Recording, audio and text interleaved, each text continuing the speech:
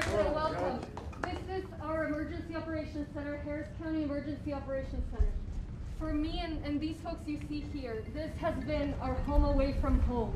Over fires, floods, COVID, and now this winter weather event. These folks are the tip of the spear when it comes to fighting for our community.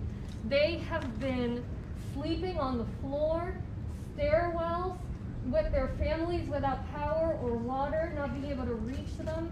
They were here every day and night last week. They've worked tirelessly for a year.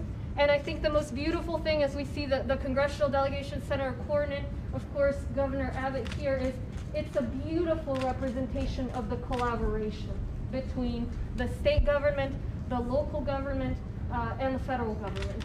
It has been an incredible team effort. Mr. President, your support means the world to our community, and we welcome you with pride to our Emergency Operations Center for a reason. It's a hell of an operation.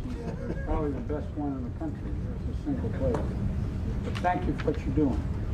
And all I did, I got a call before he asked the question, I just said yes.